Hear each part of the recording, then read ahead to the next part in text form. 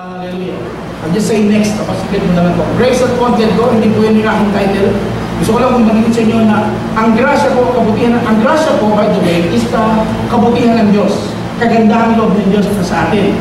Kagandahan loob ng Diyos na gusto ibigay, ibahagi at ipaunawa sa ating lahat.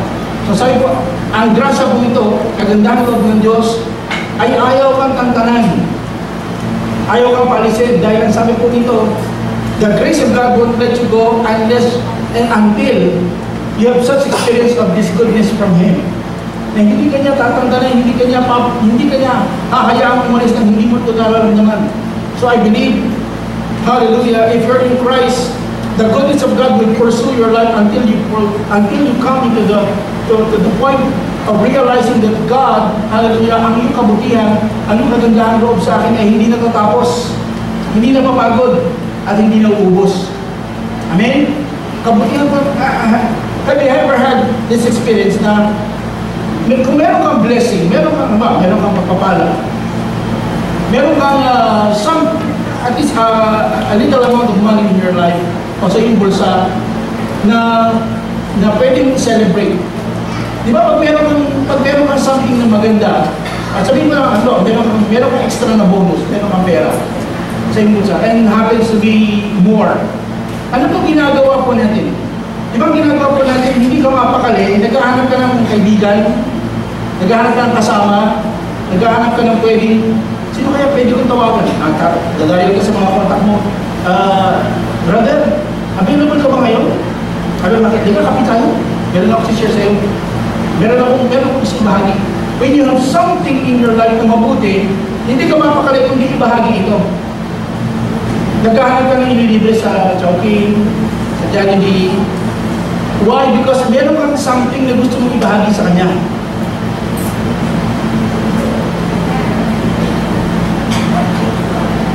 Ewan ko kasi niya, pero ako naghahanap eh. Praise God. Naghahanap ako ng pwede na ba? Hindi po available naman sa misis. Ang anak ko nasa eskwela. Naghahanap ako ng pwede ko tawagan. Kuya Jerome, Kuya Ferdy, o si sino ba available sa inyo? Kapit tayo. Gusto ko lang i-release yung blessing na meron ako.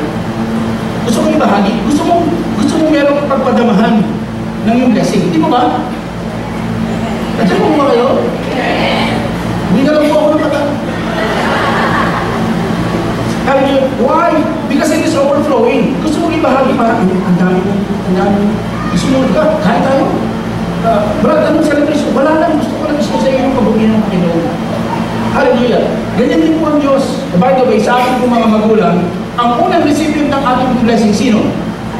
Mga anak. Diba?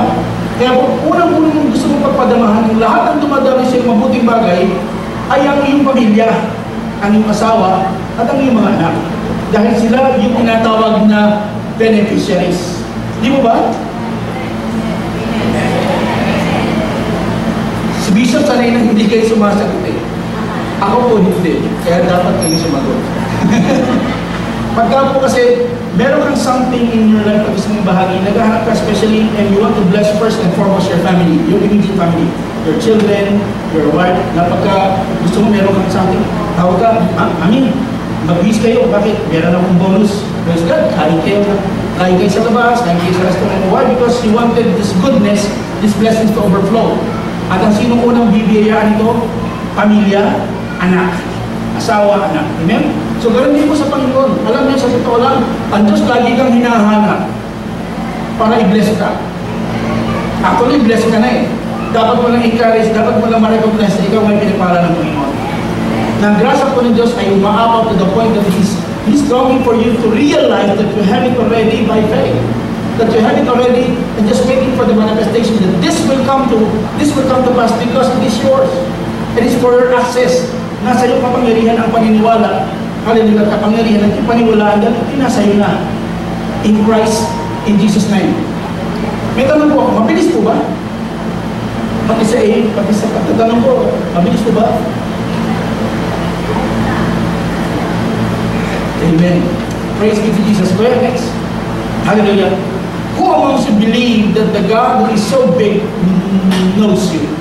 Sino po nakakaunawa at masasabi at pwede ko po kayong tanungin na ang Diyos na pinakamalaki, gumawa ng langit at lupa, ang Diyos na nakita ko natin gumawa ng langit na kulay asul, na hindi nakikita as the sky it is, hallelujah, at beyond, more than the universe that we can ever think of, ang Diyos na gumawa ng lahat ng ito, kilala ka.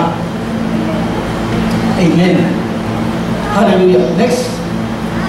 Na pangalawang tanong, sino po naniniwala na ang Diyos na ito happens to be your dad by virtue of accepting the Lord Jesus Christ? He is your daddy. Who amongst you believe that your daddy God in heaven loves you so much? Sino po naniniwala na hindi ka lang kilala ng Diyos na ito, ng daddy mo? Mahal ka niya. Mahal ka niya. Psalm chapter 4 verse 8. Next. Sabi ko dito, what is a man that you are mindful of him? Sino ang tao na masyado itong binibigyan ng atensyon? And the Son of Man that you visit him. May tanong si David sa Diyos, Lord, sino kami? Na kami po ay mga maralita, mga mangmang, mga taong parang walang kwenta, but you are mindful of us. Pag sinabi kong mindful, palagi niyang iniisip. Ang sabi ko, palagi niyang iniisip. Nagtanong si David, Lord, sino kami? Katulad ko ng marami na nasa iyong kaisipan pala araw-araw. Another version, yeah. The Living Bible says, I can't understand how you can bother with mere peniment to pay attention to Him. David referring to himself. Lord, sino ko para yung bigyan ng attention araw-araw? ERB? Next po yan. And I wonder, why are people so important to you? Namamanghat at tatanong tuloy ako, gaano kami ka-importante sa iyo? And why do you even think about them? Myself. Last version says, why do you care so much about humans? Now, humans po dito ay hindi po tayo lamang mga anak ng Diyos. Sabi ni David, sino kami na palagi niyong iniisip? Now, hindi lang po tayo mga anak niya. Because the human here, technically, ang sabi po dito, ang human po dito ay son of Adam. Why do you care so much about us, the son of Adam? So, that means, hindi lamang ikaw iniisip ng Diyos, pati yung mga nakakasunod po natin araw-araw sa ating trabaho, yung ating mga boss, yung ating mga colleagues, yung ating classmates, yung ating nanay, yung ating kaibigan, hindi po born again. Iniisip sila ng Panginoon. Ang sabi ko, iniisip po sila ng Panginoon. At nag-iisip ang Panginoon ng maganda para sa kanila. Katulad ng ginawa ng Diyos na pag-iisip sa iyo, kaya ka nandito. Nag-isip siya ng magandang plano para sa iyo, kaya ka nandito. Because what you did was you acknowledge that plan of God in your life. In-acknowledge mo yung magandang plano niya, kaya ka nandito. At pag nandito ka, i-acknowledge mo pa rin, marami pa rin siyang gagawin sa buhay mo. Hallelujah. Hindi po yung pagtapos tayo na born again, nakaupo ka na sa church. Ano kaya mangyayari sa akin?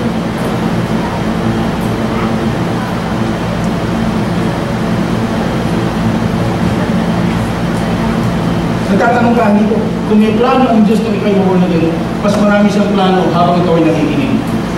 Mas marami siyang plano gagawin habang ikaw ay na-acknowledge na marami siyang gagawin para sa'yo. Amen? Hallelujah. Masyadong nakakasilaw, hindi ito ibabasa yung susunod. Why do you care so much about humans and why do you even notice them? Now may sagot po. Next, the answer is, we cannot change the fact that He is a good and so loving Father. Next, independent of your performance. Now, ang tanong ko dito, at ang sagot ko dito, Lord, bakit ko kami iniisip? Ang katotohanan po is we cannot change the fact. Hindi natin pwedeng baguhin ang katotohanan ang Diyos at ang ating Ama ay masyadong nagmamahal sa atin independent of our performance. Independent of our performance. That means, may gawin ka't wala, hindi ko sinasabi mo, kung dadalhin tayo sa katamaran, hindi nag-require ang Panginoon ng something for you to be loved by Him. Hindi nag-require ng gawa ang Diyos sa'yo. Ang ni-require sa'yo ng Panginoon before ay maniwala ka sa Kanya. Ang ni-require ng Panginoon sa'yo para maborn-again ka, at nung naborn-again ka, ay simpleng paniniwala na ang Diyos at mayroong isang Diyos na nagmamahal sa'yo. At ang pangalan niya si Jesus. For God so loved the whole world that He gave His only begotten Son, that whosoever believes, sino man, kaya po lahat entitled sa salvation. Dahil sa lahat ng maniniwala, lahat ng mananampalatayang mayroong Diyos, mayroong Kristo na naglaan ng buhay para sa Kanya, mayroong Kristo nagmamahal, He is entitled for eternal life and everlasting life. Who believes shall not perish but have an everlasting life. At kaya ka nandito, dahil may plano ang Diyos na maganda para sa ating lahat. Hallelujah. Have you ever thought of coming here and not being changed? Kada ka pupunta ng simbahan, dapat mag-isip, Lord, anong magandang bagay ang gagawin mo na naman sa akin? Huwag tayo pupunta na parang nandito sa Sunday lang, na parang makita si Bishop, makita yung mga kapatiran, makita yung maramdaman yung lamig ng church. Hindi po. Dapat kayo tayo pupunta ng church para malaman natin, Lord, ano na namang magandang bagay ang gagawin mo para sa akin? Amen? Because if you're not expecting something from God, God will not do anything for you. Kung wala kang ina-expect sa Diyos na mabuti, wala siyang gagawin sa iyo. Pero kung meron kang ina-expect, the good thing is meron siyang gagawin. I said, kung meron kang ina-expect, meron siyang gagawin. Kung wala kang ina-expect, wala siyang gagawin. Kung wala kang panalangin, wala siyang tutugunin. Kung may panalangin ka, may tutugunin siya. Kung may pasasalamat ka, meron siyang i-acknowledge. Pero kung wala kang gagawin, okay lang din. So the thing is, hallelujah, it is, we are just responding to the goodness of God in our lives. Kaya ka nandito dyan, alam mo, excited ka, may gagawin ng Diyos sa iyo. Sino mo nakakalam, sino mo maniniwala, abot ng kanyang pananampalataya, meron kong gagawin ng Diyos simula ngayon sa buhay. Hanggang sa susunod na linggo, hanggang sa susunod na linggo, hanggang sa susunod na araw, hanggang sa susunod na birthday nyo, hanggang sa susunod na taon, may gagawin sa araw-araw sa akin. Hallelujah. If you believe it so, it will happen in Jesus' name. Kaya ka excited. Dahil alam mo, meron pa. Lord, alam ko marami ka nang ginawa para sa amin, pero alam ko marami ka pa na gagawin. Amen? Next. Kaya, hallelujah. The challenge for us today, next, hallelujah, is to be in a conscious awareness, the state of conscious awareness sa buhay po natin. Malaman po natin, ang lahat ng ito ay nasa ating kaisipan, nasa ating pananampalataya, paniniwala ng Diyos ay meron ng ginawa para sa atin. Hallelujah. Next. So, Philippians chapter 4 verse 8 says in the Amplified, finally believers, meron verse that says, whatever things are. Pero sa Amplified po, whatever is. Pag sinabing whatever is singular. Whatever is true, whatever is honorable, whatever is worthy of respect, whatever is right and confirmed by God's word, whatever is pure and wholesome, whatever is lovely and brings peace. Next. Whatever is admirable and of good repute, if there is any excellence, if there is anything worthy of praise, think continually on these things, center your mind on them, and implant them in your heart. Ang sabi ko dyan, hindi whatever things are, whatever is. Ang lahat ng galing sa bagay sa Panginoon ay singular. So katulad ko, whatever is true. Lahat ng galing sa Diyos, lahat ng bagay na galing sa Diyos. Meron po, kaya balik mo sa unang verse, whatever is true. That means isa lang yung totoo. Whatever is true. Anumang bagay na totoo, galing sa Diyos. Kaya ang lahat ng bagay, for example sa blessing, lahat ng totoong blessing galing sa Kanya. At ang lahat ng totoong blessing na galing sa Kanya, totoo, lasting, at may enjoy mo. Dahil ito ay galing sa Kanya. Whatever is true, whatever is honorable. So there is one thing honorable, the things that comes from Him. Whatever is worthy of respect, whatever is right, ano yung mga bagay na tama, should be confirmed by the Word of God. So lahat ng ito, origin, na ang lahat ng ito ay may origin sa ang Diyos, ang origin ito sa buhay mo natin. Hallelujah. Sabi ko doon, verse sa susunod, think on these things continually. Unawain, isipin on these things, center them in your mind, and implant them in your heart. Kaya huwag kang mag-isip ng iba, huwag kang mag-isip ng ibang hindi maganda, because it will just ruin your day. Isipin natin lahat ng bagay na may kaugnayan sa Kanya. Lahat ng mabuting bagay, lahat ng kaaya-aya, lahat ng well-pleasing, everything that you can think of good, think of these things because they are for you. Think, center your mind on them and implant them in your heart. Kasi kung nasa sa iyo na yan, katulad ng proposition, next ko yan, ang challenge ko kasi, God desires for us to focus on Him and His finished work instead of ourselves. At kapag nag-focus tayo sa sarili po natin, that's where the problem begins. Diyan nagsisimula yung problema dahil hallelujah, marami tayong bagay na hindi kaya nating gawin para po sa ating sarili. But if you focus on what God has done, of what Christ is offering, hallelujah, you can rest assured na hindi ito patungkol sa iyo. Ito'y patungkol sa gagawin niya at ginagawa niya sa buhay. Do you believe that God is present? What I mean present is God is today. Hindi siya kahapon, o siya yung kahapon, siya yung today at siya yung bukas. He's the same yesterday, today, and forever.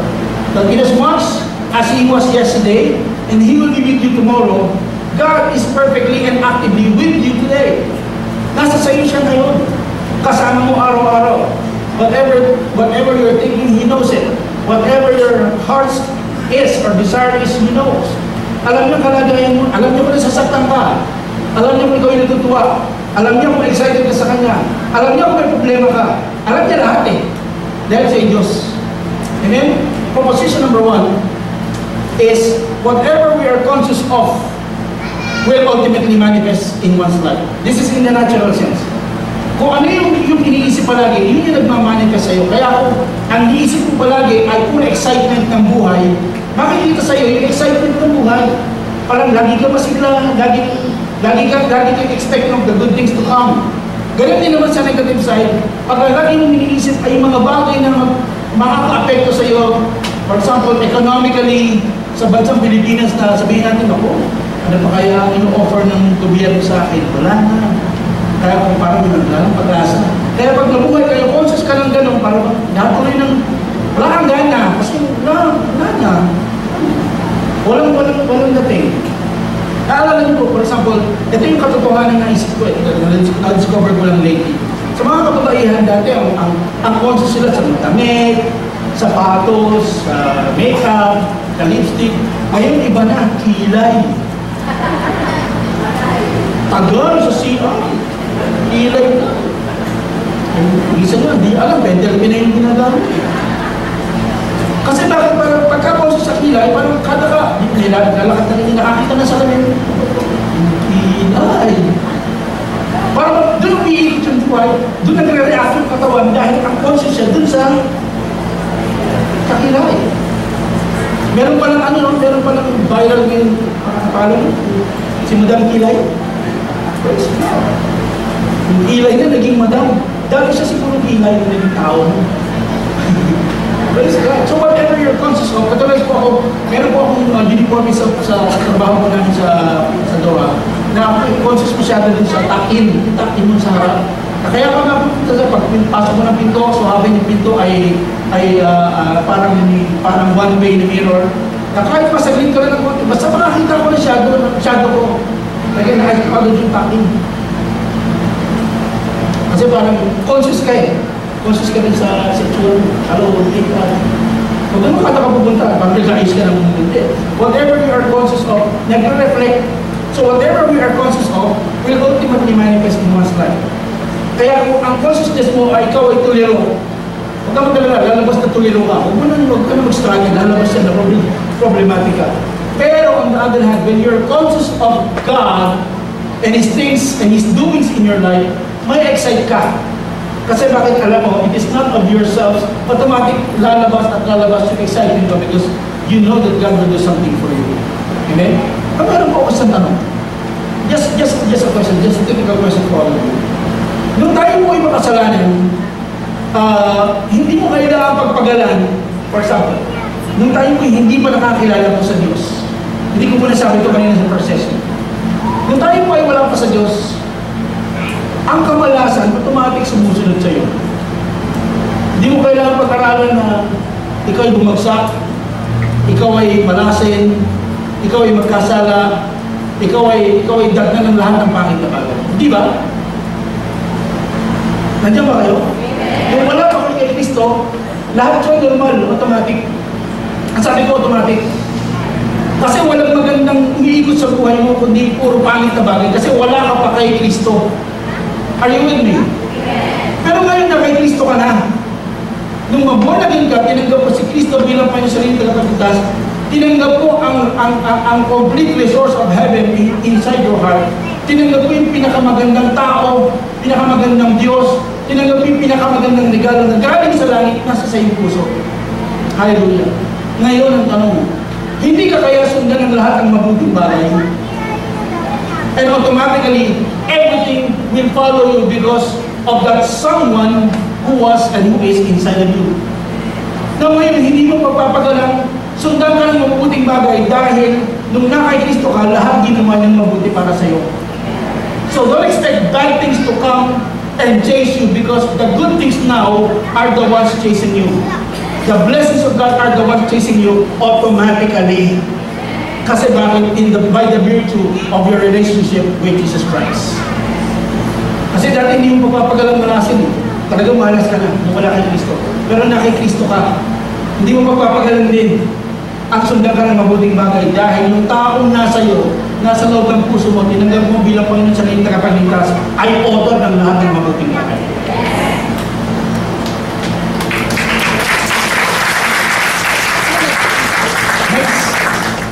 So pangalawa, we are conscious. Whatever we are conscious will automatically manifest. Next, what we are made, hindi po, nandun na yung kaya. Second is, we are made in such a way that we can focus and believe on only one thing at one time. Totoo daw, na pag ang isang tao ay made, ginawa, para makapag-focus lang sa isang bagay, sa isang panahon. Tama po ba? Although multitasking tayo, mga nanay naglalaba, nagluluto, nagpa-plancha, nag-asikaso ng mga bata, ano ba ginagawa? Nagbabayad ng naglilinis ng kusina, naglilinis ng kotse, sabay-sabay yun. Sa isang gawaan, lalaba, nagluluto, nag-plancha, naayos yung bata, naglilinis ng kotse. Hallelujah. Although nagagawa niyo lahat, pero ang focus po nun ay isa lang. It's either ma-focus siya dun sa paglilinis ng kotse, nagagawa niyo lahat, pero ang focus niya ay detail ng kotse. What I'm saying is, you can do everything but you can only focus on one thing. Kaya pag hindi ka nakapag-focus doon, ano mangyayari? Yung plancha ay masusunod, yung bata makapabayaan, yung sala ay hindi malilinis kasi bakit? Nakafocus ka lang sa paglilinis ng kotse. Matulad po sa atin, tawag ka na po.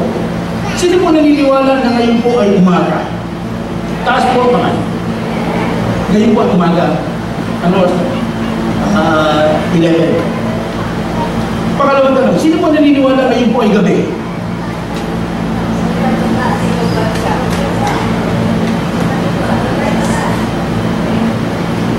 Baka po dito may magkasa.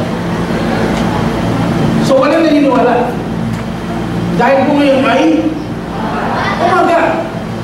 So paniniwalaan mo lang sa katotohanan na ngayon ay umaga at huwag kang maniwala ngayon ay gabi. Dahil we are made to focus, just to focus and believe on only one thing, which is today is morning. Katulad po sa Panginoon, hindi mo pwedeng paniwalaan ang Diyos ay nagpapagaling at ang Diyos ay nagbibigay ng sakit at karamdaman. Ano yun? Dapat mong paniwalaan kung ang Diyos ay mabuti, paniwalaan ang Diyos ay mabuti.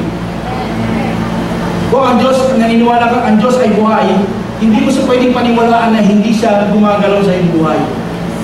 Because you are made to focus on only one thing. If He is good, He is good. Period. Amen? So hindi ka pwedeng maniwala na ang Diyos ay nagpapalat, nagpapasagana ng buhay. Huwag mong isipin ang Diyos din ang dahilan ng iyong kahirapan. Dahil ito'y hindi totoo. Ang plano ng Diyos sa iyo ay pawang mabuti, pawang kasaganaan, pawang lahat ng mabuting bagay.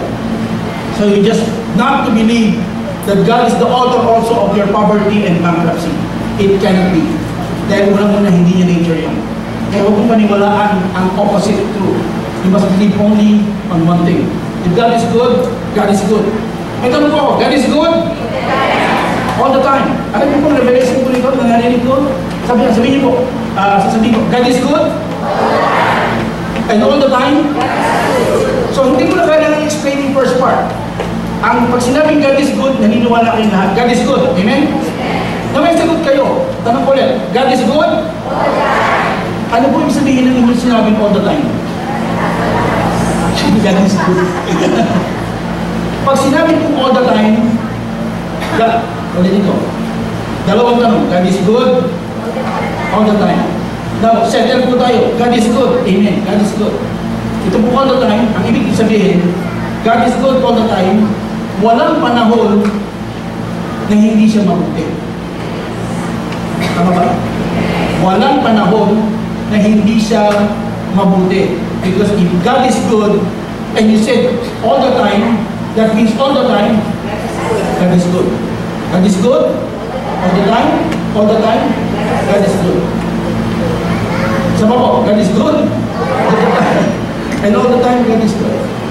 Walang panahon na hindi siya mabuti sa iyo. Ang sabi ko, walang panahon na hindi siya mabuti sa iyo. So, hallelujah, today, what we're going to celebrate and to submit to you is the favor of God, which is favor click, is the richest and the greatest and the best blessing God has for you. Kung meron mang pinaka-the best, pinaka-greatest, at pinaka-exciting blessing na meron ng bawat isa sa atin, under the Lordship of Christ, under the grace of the Lord Jesus Christ, under the Lordship and the guidance of the Holy Spirit, it is the favor of God. Ang pabor mo ng Panginoon. Hallelujah. This is the richest and the greatest and best blessings God has for you. Next. Romans chapter 5 verse 1 says, therefore, having been justified by faith, we have peace with God through our Lord Jesus Christ. Verse 2. Through whom also we have access by faith into this grace and favor in which we stand and rejoice in the hope of the glory of God. Verse 1, verse 1. Therefore, being justified, having been justified by faith. Tayo po ay na-justify, pinawalan sala, naniwala ka kay Kristo, ginawa pinapagiging banal, pinapagiging matuwid sa harapan ng Diyos. Therefore, having been justified, not by works, not by performance, but by your believing, by your faith in the Lord Jesus Christ, we have peace with God. We have peace with God. Meron pang reconciliation, sabi po din, yung peace is reconciliation. We have reconciliation sa Tagalog. Meron pang kakampi. Therefore, having been justified by your believing, we have peace with the greatest being on earth. We have peace with God. Meron po tayong kapanatagan, meron po tayong kakampi sa Diyos. God is not against you. God is for you. Ang sabi ko, hindi galit ang Diyos sa iyo. Kakampi ka ng Diyos. Gustong-gusto ka ng Diyos. At kaya ka nagtatagumpay everyday because God is not against you. God is for you. Sa lahat ng nakakari mo sa buhay, kaya lahat ng katagumpayan, lahat ng blessing na mayroon ko, it is because of God is for you and He is not against you. Hindi siya galit sa atin, kaya marami sa atin kasi minsan lumalapit, lumalakad sa Diyos, takot. Hallelujah, dahil pag-aakalat ang Diyos galit sa Kanya. No. God is never against you. God is always for you. I said God is always for you. And being God is for us, sabi niya, we have a relationship with Him. We have peace with Him. Pag sinabing peace, meron kang 3D, meron kayong kasunduan. Dahil sa iyong paniniwala at pananampalataya, sa iyong pananampalataya, sa kanyang kabutihan, meron kang magandang kaugnayan sa Diyos. Sino yung Diyos na to? Yung Diyos na binanggit natin kanina, napakalaki, napakalawak, siya yung pinakamalaking being on earth. Siya yung dahilan kung bakit ka nandito. Siya yung dahilan kung bakit ang lahat ng buhay mo ay gumaganda. Siya yung dahilan kung bakit ang pamilya mo ay intact. Siya ang dahilan kung bakit nakakapag trabaho at maraming bagay ang dadalo sa iyo. Dahil sa kabutihan ng pinakamalaking Diyos na ito na mayroong relasyon sa iyo. Therefore, having been justified by faith, we have peace with God through whom? Through the Lord Jesus Christ. Again, not by works, not by performance, but through believing in the Lord Jesus Christ. Meron pong kama. Sino ng Jesus Christ? Verse 2. Jesus Christ, through whom also we have access by faith into this grace and favor in which we stand. Hinagay po yung we have. Yung po we have dyan ay hindi po, pag sinabi ko pong I have access, sino po dito yung tatrabaho sa akin? Meron pong company ID. Pag meron kang company ID, meron kang access, you have access. Di ba ba? Hindi ka you have or hindi ka you will have access. No. You have access. Pag sinabi may access ka, sino po dito may ATM? Hindi po yung at the moment. Yung ATM, yung pong ATM card. Pag may ATM card ka, meron kang access. Di ba? Every time, pwede ka mag-deposit, pwede ka mag-withdraw. At kadalasan, mas madalas yung withdraw kaysa sa deposit. Pero may access ka. So, through Jesus Christ, we have access to what? To the grace and favor in which we are already standing today. Access by faith into this grace and favor in which we stand. Church, this is good news. Saan ka naman tayo? Sa pabor ng Diyos today. You are standing in the favor, in the permanent favor of God today. And sabi po doon, you have access to this grace in which we stand. Kung saan ka ba nakatayo ngayon? Hindi mo alam kung anong klaseng tinatayuan meron ka. One thing is sure, one thing is certain, in the grace of the Lord Jesus Christ or in His goodness or what He has done for us, nakatayo ka ngayon sa permanenteng pabor ng Panginoon. Nakatayo ka ngayon sa permanenteng pabor ng Diyos. Hallelujah. At sabi mo Diyos, hindi ka nakatayo. May access ka dito. We have access through the Lord Jesus Christ by faith into this grace and favor in which we stand and rejoice in the hope of the glory of God. Next. Hallelujah. So the essence is the favor of God, next, click ko yan, is a permanent, steady, constant, stable, regular, and without changing in quality. Yung pagod ng Diyos ay nasa iyo ay permanente, ay hindi gumagalaw kasi may steady, constant, laging nandyan, stable, hindi natitinag, regular. You know your frequency, that every time you come to the office, you are favored. That every time you report to your boss, you are favored. Every time you do something, you are favored. Every time you walk on something, you are favored. Every time you enter into a place, you are favored.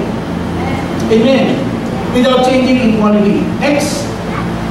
Hallelujah. So the truth is, if there's any missing word in your life to describe His faithfulness and goodness, it is click grace. Ang tawag ko dito ay kagandahan loob ng Diyos. Now, sino po dito yung huling-huling withdraw sa ATM niya, nakita niya ang balance niya ay 1,000 pesos. Talagang huling-huli. Ito yung huling-huling withdrawal ko. Nakita mo, 1,000 na lang. So, out of curiosity, kung ka ulit kinabukasan sa ATM para mag-update, saka sakali, wala, pagkita mo ulit, nag-update ka, nakita mo, meron nakalagay na 5 million sa account mo. So, kahapon ang balance mo, huling-huling withdrawal, 1,000. Pagbalik mo ngayon, nakita mo meron balance 5 million. Anong unang-unang reaksyon niyo? Tanong lang.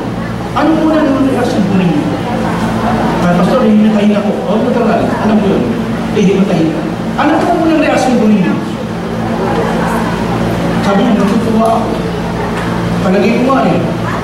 Sa itsura pala, natutuwa ako, meron na yung 5 million. Anong reaksyon po ninyo? Hindi. Anong reaksyon niyo sa akin ngayon? Hindi mo sinila ako kayo. Ano, di mo natutuwa kayo? Tama po ba? Amen. Hallelujah.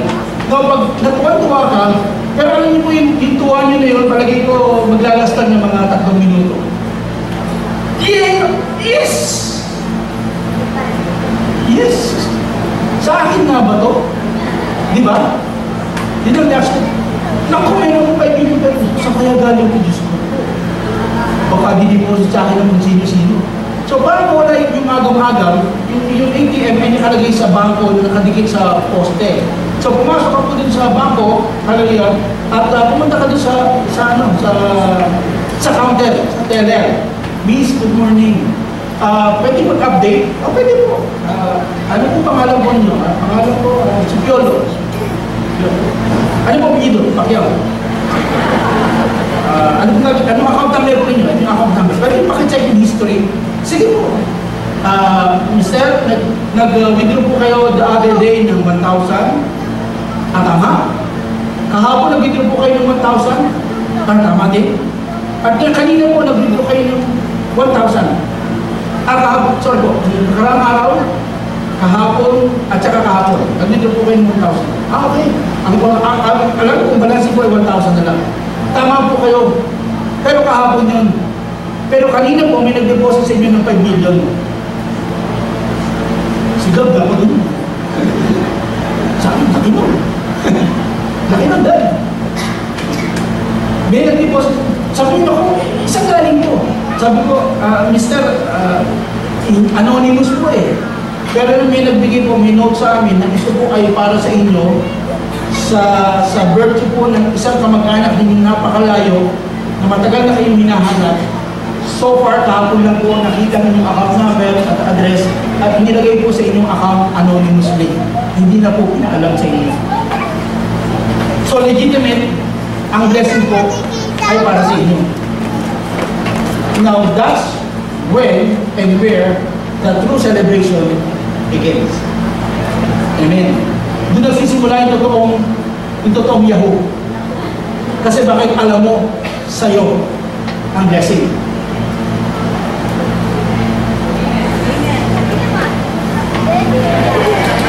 Ganyan pa rin sila mag-active. Di ba ito ka matutuwa? Yes! Akin talaga. Naman ano mo yung missing link? Oh, Lord, paano napunta sa akin po? Anong ginawa ko? Anong meron? If there's any missing link in the faithfulness, in the goodness of God, you cannot describe it, but it can be described in this one word. It's grace. It is the goodness of God. Na hindi ka karapat-dapat, wag mong tingnan yung sarili. It is but the pure goodness of God extended to you. So, meron mga bagay na hindi ka may paliwanag, na mabuting bagay na dumadali sa iyo, sa iyong pamilya, sa iyong trabaho, it is called the grace of God. The goodness of God in your life. Amen? Now, reason is, yung paggrasa po nito, kuya, grace always gives you the reason to rejoice because it was never about you. Ito hindi dahil sa iyo, kundi dahil sa isa na nagbigay ng lahat ng pagpapala para mapunta ito sa iyo. At tulad po ng Diyos, ang kanyang nais, ang kanyang heart para sa inyo, lagi kang pagpalain. Lagi kang maging mabuting bagay. Alam niyo po, ang layo ng Diyos sa inyo ay bigyan ka ng kagalakan at pawang kagalakan. That means He give you the blessings and for you to enjoy it to the overflowing. Nais po ng Diyos na pakumpleto ang inyong kagalakan by these blessings that God is giving you. Amen? Praise God, Brother Teng. Bakit palaging blessings na lang ang palaging sinishare mo? Eh, wala po ako pwede kasing masabing pangit na bagay galing sa mabuting Diyos. Lahat ang pwede ko sabihin ay lahat ng ginawa niya sa akin at sa inyo na alam ko pwede po natin i-celebrate. Kaya ito po yung totoo. Amen? Kasi magsasabi pa ako ng God news sa inyo, marami na po sa labas niyan. Hindi na po kailangan matin. Amen? Pero kaya kayo matin because you're expecting a good thing, a good healing, a good news coming from a good God. And that's why you're here. So you must be excited because something good is going on. Praise be to Jesus. Next. Hallelujah. So, huwag tayong mag-isip, wrong notion is, don't ever believe the lie that you can be removed from this favor of God. Huwag ka naman maniwala na anytime pwede kang matanggal dito sa pabor ng Diyos. Hallelujah. Kuya, next, why? Ang sagot po kasi ay hindi ikaw ang naglagay dito in the first place. Kuya, next, believe also that you were never placed. The truth is, yes, you were not placed there by your performance in the first place. Huwag ka matakot na maalis ka dun sa pabor ng Diyos kanina sa Romans chapter 5 verse 2 na ikaw ay nakatayo sa pabor ng Diyos. Huwag kang matakot maalis kasi unang-una hindi ikaw naglagay sa sarili mo doon. May naglagay sa iyo doon. Ang sabi ko, may naglagay sa iyo doon. Next. Hallelujah. You were placed there by someone who met all the requirement of the word performance. And His name is, the next step, His name is Jesus Christ. Ginawa ka niya at nilagay niya sa katayuan. Mapunta ka doon sa kalagayan punong-puno ng pabor, kagandahan na galing sa nag-iisang Diyos. Hallelujah. Next kuya. Thank you, Jesus. At ako ay matatapos na. Naniniwala po kayo? Praise God, hindi kayo naniniwala. Thank you, Lord. Genesis chapter 39 verse 2 and I'm finished po. 2004. The Lord was with Joseph. Basahin po natin. The Lord was with Joseph, and he was a successful man. And he was in the house of his master, the Egyptian. Genesis 39 verse 2. Pag po kayo mag-alala because sa Genesis chapter 38, it was never about Joseph. It was in the story about Judah and his wife. So going back, saan po galing po Genesis 39 verse 2? Galing po siya sa next kuya, Genesis 37 verse 36. Click. Genesis chapter 37 verse 36. Prior to 39 is, now the Midianites had sold him, Joseph, in Egypt to Potiphar, an officer of Pharaoh and the captain of the guard. So, click po natin kuya, forward. Hallelujah. Sabi po dito, the Lord was with Joseph, and he was a successful man, and he was in the house of his master, the Egyptian. So, sabi po ng Bible, ng scripture, doon pa rin po sa verse 2. Verse 2, balik po, the Lord was with Joseph. The Lord was with Joseph, and he was a successful man. Now ito po yun, the Lord was with Joseph, and he was a successful man. Pero kahapon, siya ay ibinenta ng kanyang mga kapatid doon po sa ng mga Midianites sa head po ng security ng hari ng Egypt. So kahapon po, siya ay ibinenta, pero today, ang sabi, the Lord was with him, and he was a successful man. Praise God.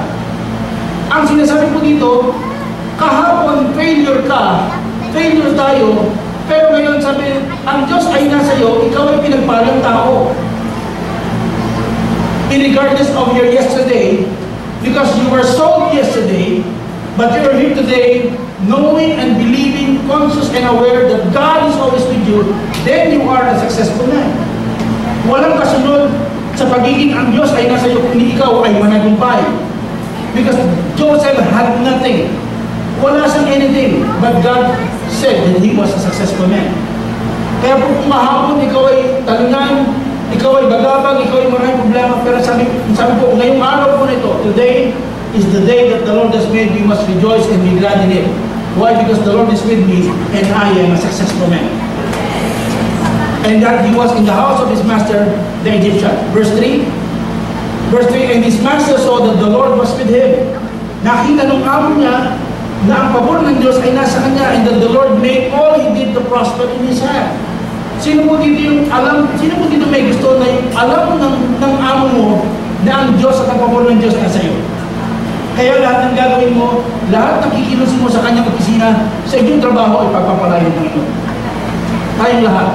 Because verse 4 says, hallelujah, verse 4 says, and Joseph found favor in the sight of his boss and served him, and that then he made him overseer of his house, and all that he had, he put under his authority. Verse 5. So it was from the time that he had made him overseer of his house and all that he had, that the Lord blessed the Egyptian's house for Joseph's sake. Nasabi ko dito, ang inyong kumpanya ay pagpapalain dahil nandun ka. Ang sabi ko, ang inyong kumpanya ay pagpapalain dahil nandun ka. Ang inyong tahanan ay pagpapalain nandun ka dahil nandun ka. Ang iyong business ay pagpapalain dahil nandun ka. Hindi dahil sa iyo, kundi dahil sa kung sino yung meron ka. Ang pangalan niya ay si Yesu Cristo.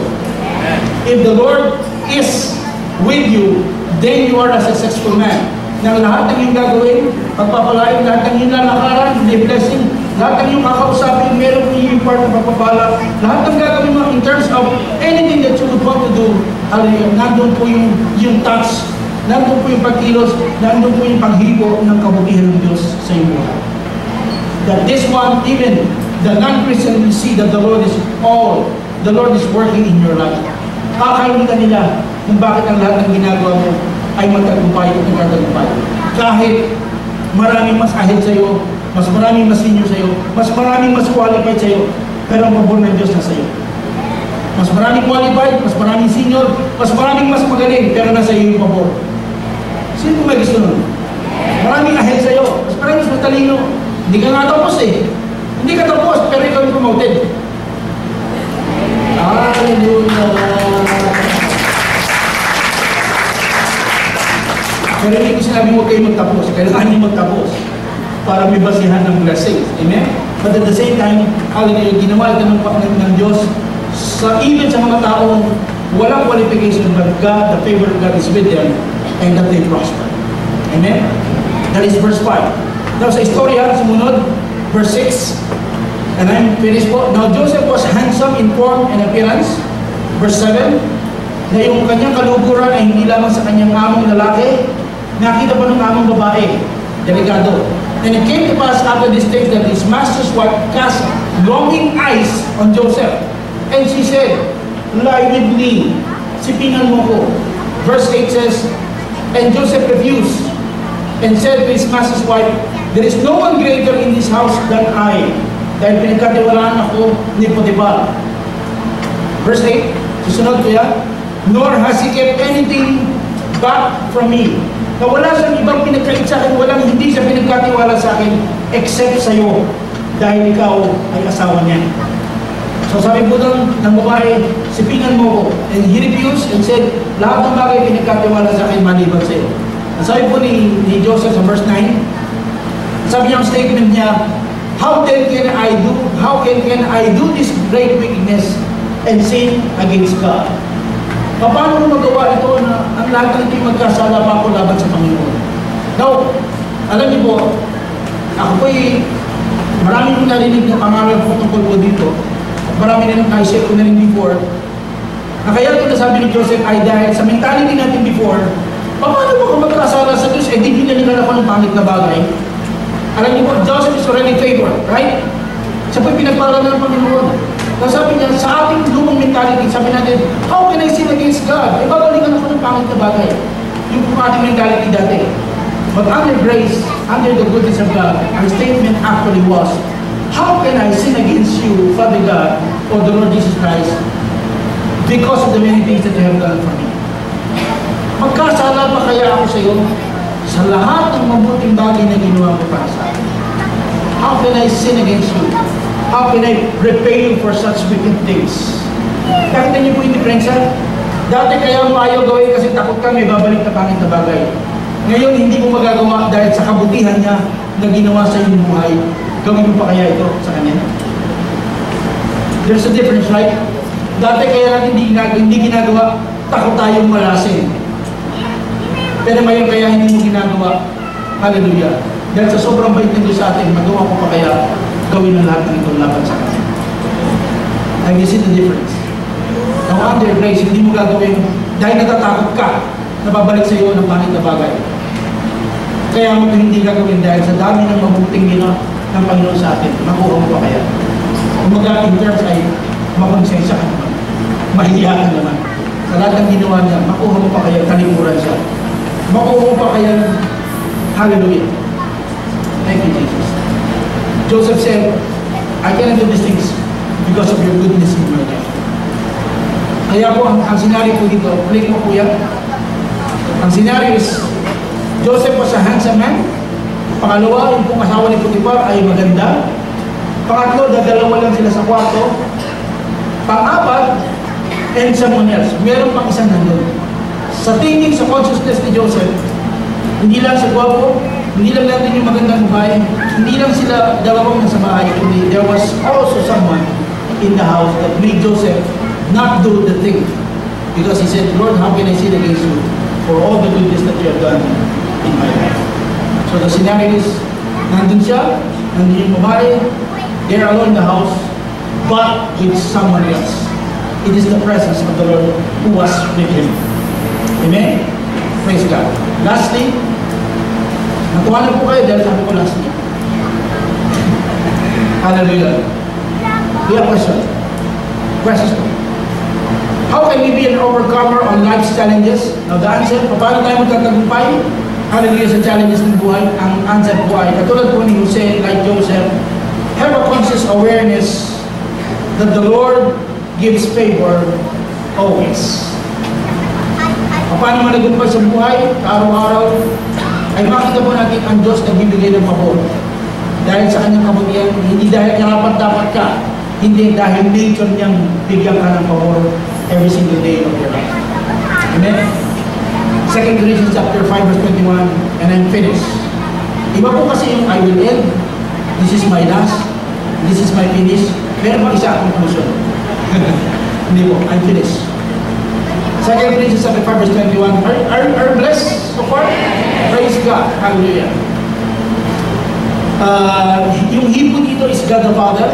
He made Christ, whom you know him to judicially be sin, or this is amplified.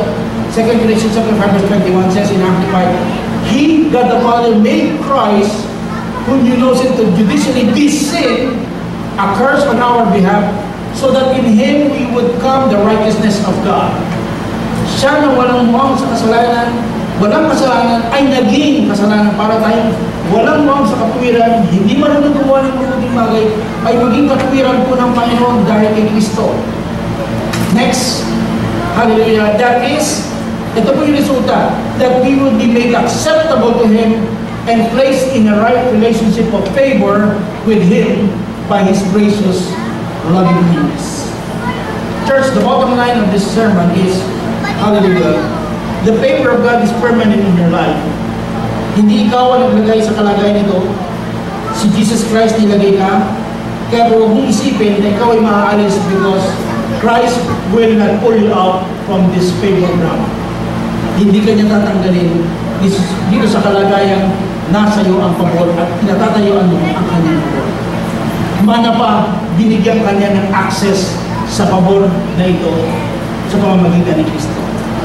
So Romans chapter 5 verse 2, we have an access to this grace which we stand today. Amen? So sa aming pong pag-alis, bukas, hallelujah, panalangin po kami at ang church po natin Life Giver sa Doha, at naiwan po sana sa atin ang katotohanan, ma-enjoy ang buhay, not for the sake of enjoying, but na-enjoy yung buhay na kasama ang consciousness na ang Diyos ay para sa akin. Ang Diyos kailangan hindi naging laban sa akin. Ang Diyos naghahanda ng lahat ng magandang buhay sa akin every single day. Huwag yung isipin ang lahat ng pangit na bagay dahil hindi para sa iyo. Isip ka ng lahat ng mabuting bagay dahil ito ang layo ng Diyos para sa atin. Again, we don't need to hear bad things in the church dahil marami din sa TV, sa labas. Paglabas mo lang dyan, may marinig ang pangit na bagay. Kaya nga tayo nagpapakadalubhasa sa pakikinig at pakikinig ng mabuting balita. Dahil po sa pakikinig ng mabuting balita, dyan lalabas po yung pag-asam na mayroong pag-asa. Dahil dyan lalabas yung kabutihan, yung katotohanan, yung confirmation na ang Diyos na aking pinaglilingkuran ay mabuting Diyos. Na yung Diyos na mabuti nun, hindi lang yung Diyos ko, ama ko siya.